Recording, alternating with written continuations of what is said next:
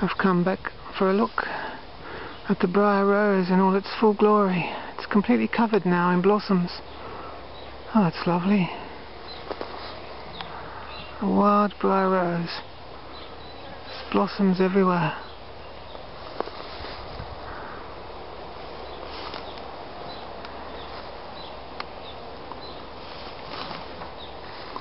Blossoms and blossoms. Quite a big bush. That means lots of rose hips too. Look at that, what a beautiful display. Oh, some of them are pinker than others.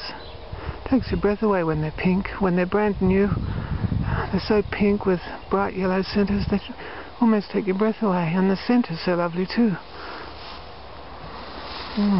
What a big bush. It's going to be covered in juicy rose hips by about autumn. Oh, still more.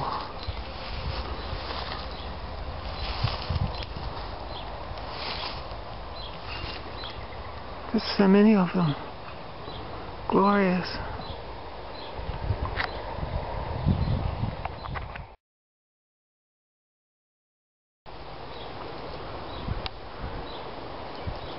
Just watching the briar roses and the afternoon sun. Wild briar roses. I'm just enjoying this late spring sunshine before it gets all hot and summer. I'll be turning into fruits then.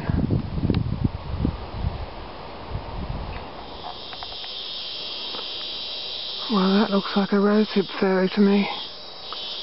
A rosehip fairy is hovering in the garden. That's what it looks like to me. Yes, it looks like a rosehip fairy to me. She's pointing to the rose hips. That's what she's doing. She's pointing to the rose hips.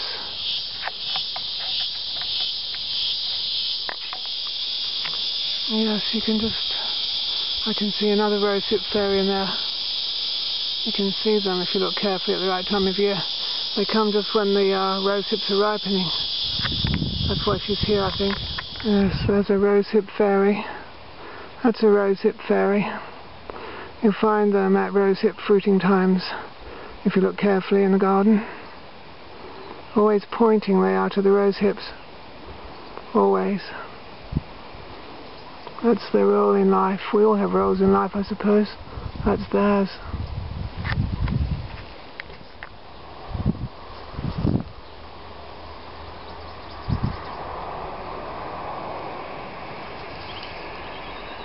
Is that what it looks like? I think so. I think so.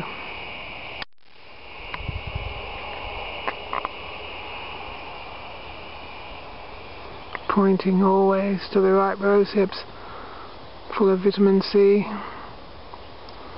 All the vitamin C you need. No artificial vitamin C. Yes, this is what it's like.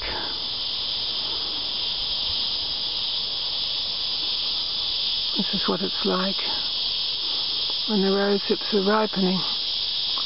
Someone's got to oversee them. And I guess the rosehip fairy has to do that. Somebody's got to do it, don't they? Someone's got to oversee it.